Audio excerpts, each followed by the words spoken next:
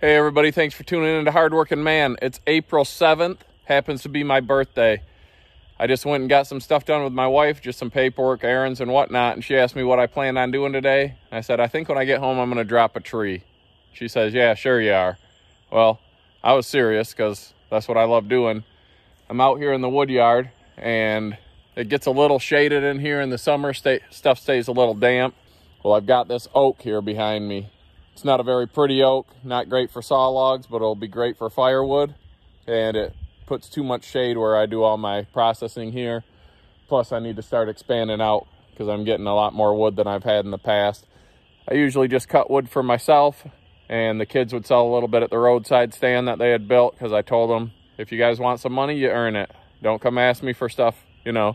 I cover their sports, I cover all that, but if they want to buy a video game, go out with a friend, you know, stuff like that, then you earn that money. Don't just ask for it. Don't expect handouts. So they would split some wood up.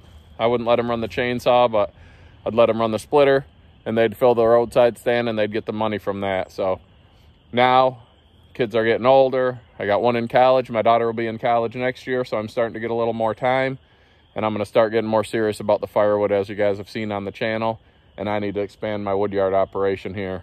So I'm going to get this oak down, just get it on the ground. It's April 7th, like I said. They recommend around April 1st is when you stop dropping oaks due to oak wilt.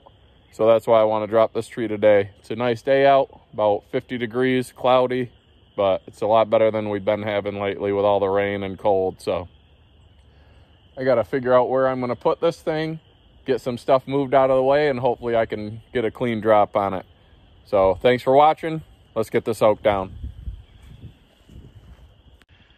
All right, here's the oak I'm gonna try to drop. Well, I'm gonna drop.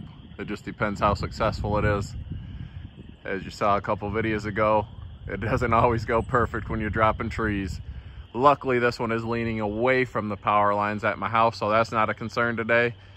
It's just a matter of getting a couple things out of the way so I don't smash a few of my IBC totes. I've got a few more of the bladders to get cleaned up, as you can see.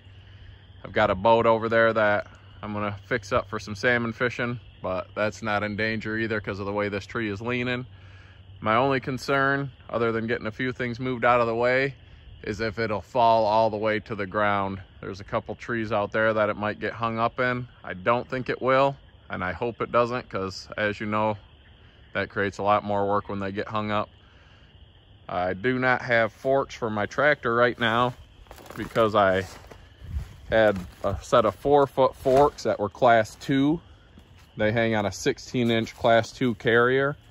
And with that Coyote 73 horse, it's a lot bigger tractor than my old DK35, which was a 35 horse. So I couldn't see the tip of my forks when I was sitting in the seat. So it was a pain trying to scoop IBC totes, trying to get clean picks with the forks, because you couldn't see the end of them and you'd have to stand up and sit down and whatnot. So I just sold those, and someone picked them up yesterday because I had picked up an 8-foot and a 6-foot fork, but they were class 3, so they take a 20-inch carrier.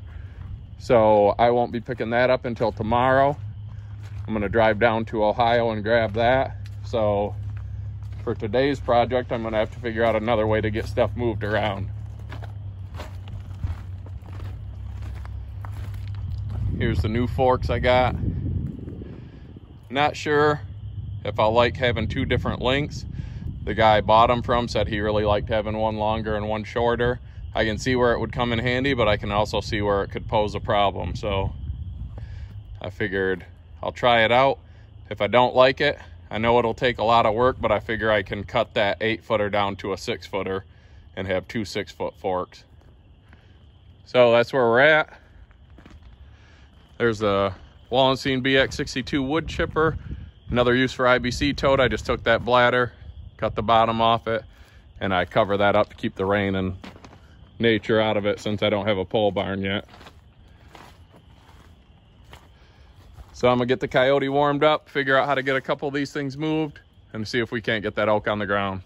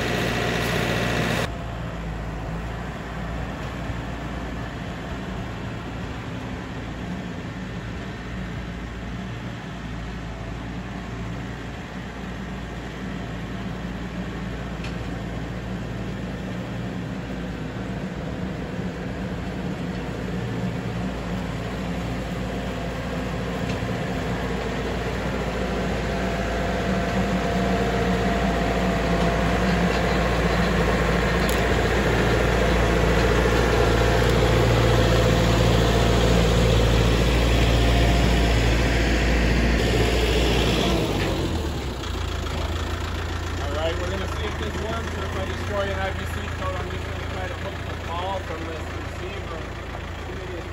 Quarter loaded out of the right. All right, I'll show you how I'm going to try to move this tote without my forks today. I'm not going to move that. That's a heavy duty, super heavy duty flail mower. I use that for a lot of food plot work, clearing trails in the woods and whatnot. I like it a lot better than a brush hog.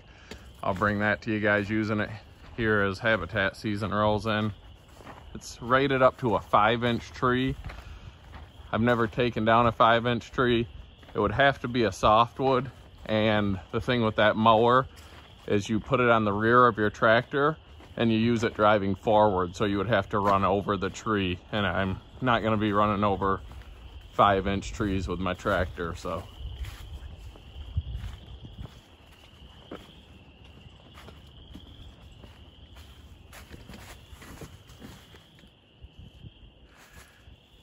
all right, I just sort of put the hitch under the front of the tote.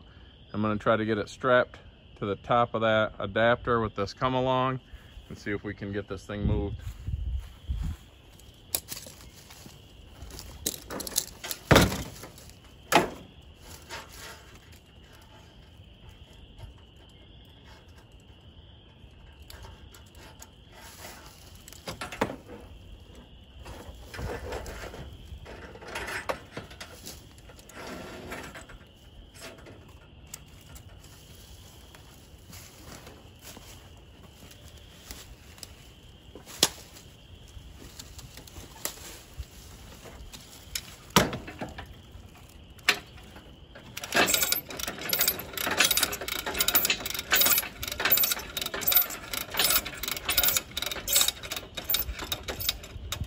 What do you guys think? Will it move it?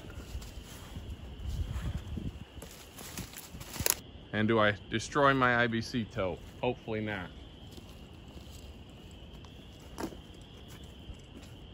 Should probably strap the bottom in, but we'll see if this works first.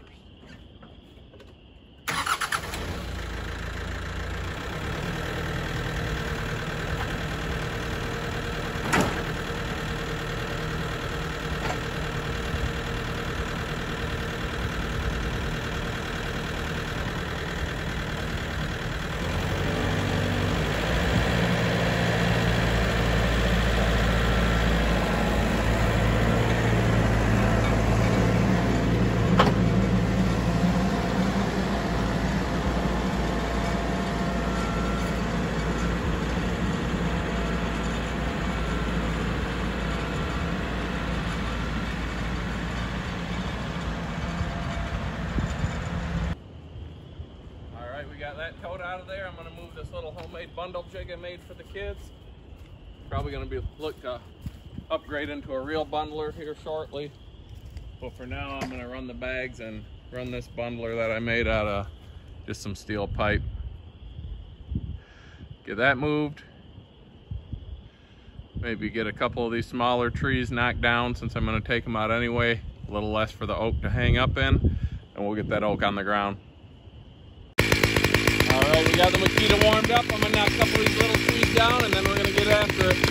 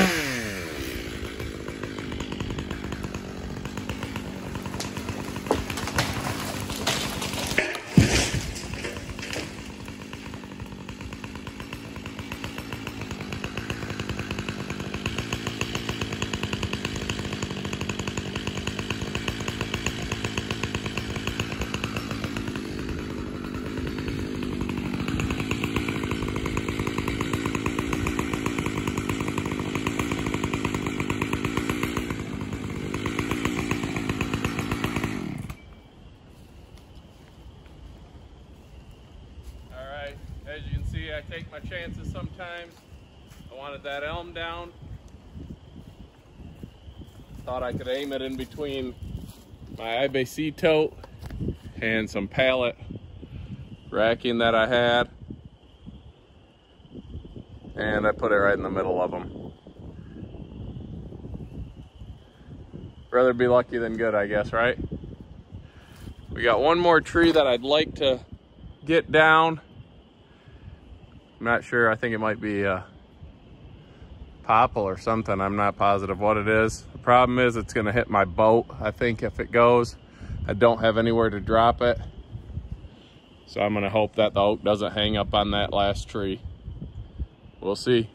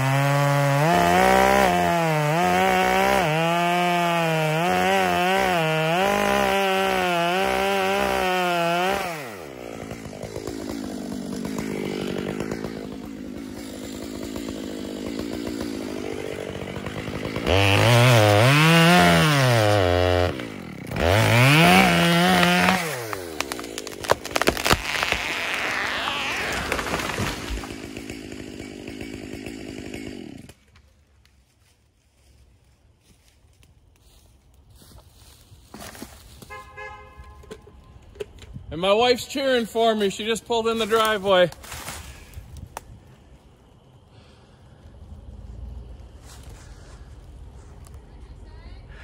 I said my wife's cheering for me. She just pulled in the driveway. Just another tree I'm cutting down. That's pretty good placement there. I got lucky twice today. That's really risky. I'm learning. I take my chances, as you saw in a couple videos ago. Doesn't always work out. You almost got your log splitter. Oh, it was leaning away from my log splitter. I was just more worried about it getting hung up. Got a lot of more sun into the woodyard though.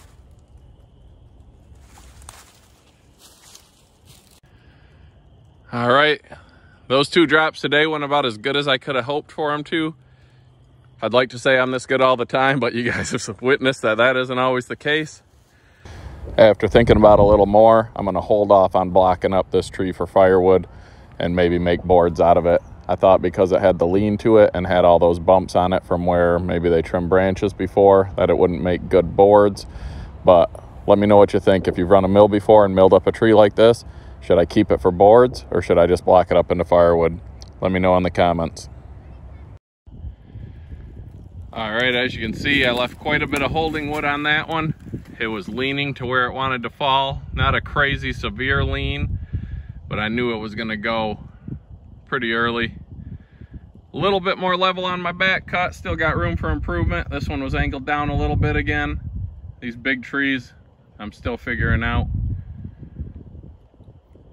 I did a little bigger face cut on this one and steered it right where we needed it to go. Gonna get us a lot of firewood. Gonna be a lot of work cleaning it up, but is it even work if you're having fun? Glad I moved the kids' bundler, or that would have been smoked. There it is. It's just like I said, steel pipe all threaded together. I'm gonna make it a little smaller. The bundles are a little big. They get a little heavy for some people. I got the middle open. You just wrap around it with saran wrap. Works out pretty good. Back to the drops. Got the elm tree between the tote and the pallet racking. And got the oak. The tree I was worried about it getting hung up in, it looks like it was made to fall there, as it went right between 2 of the branches that would have held it up.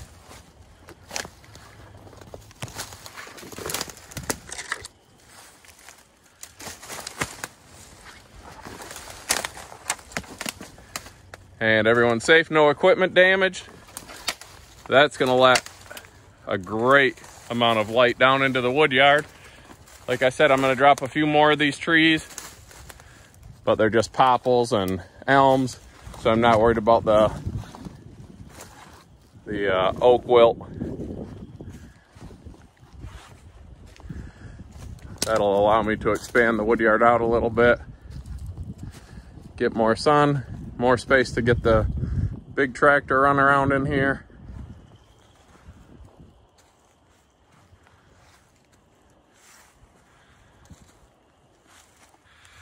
I got a little drainage ditch over there, so I'll open it up out to that. Get this tree down. A couple more over there. There's a big maple I'll take out. Cottonwood over there.